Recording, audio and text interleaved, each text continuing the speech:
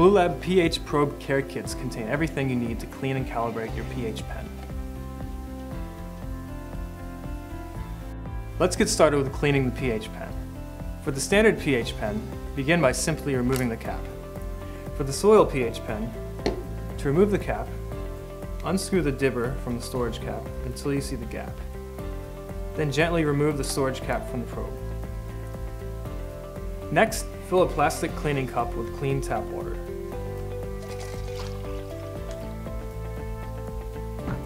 Add a few drops of Bluelab pH probe cleaner to the water.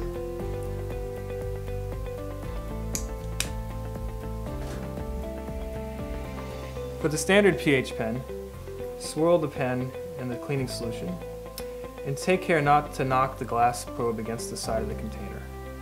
That can cause damage to the probe. Take it out of the cleaning solution and give it a rinse with some fresh clean tap water. Make sure no traces of the cleaning solution remain on the probe.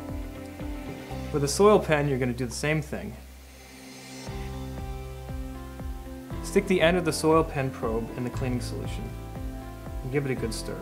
Also make sure to take care and not knock the probe glass against the side of the container, because that can cause damage to your probe. Give it a rinse with fresh clean tap water and make sure you remove all traces of the cleaning solution.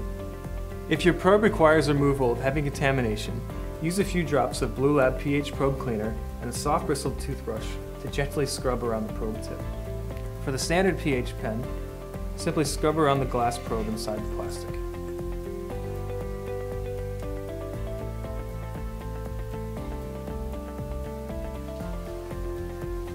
For the soil pH pen, scrub around the end of the probe stem.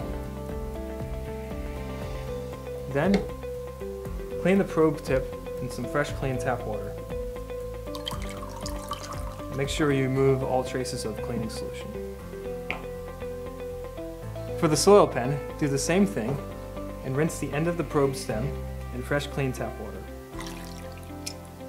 Make sure you remove all traces of cleaning solution. Remember, you always need to calibrate after every cleaning.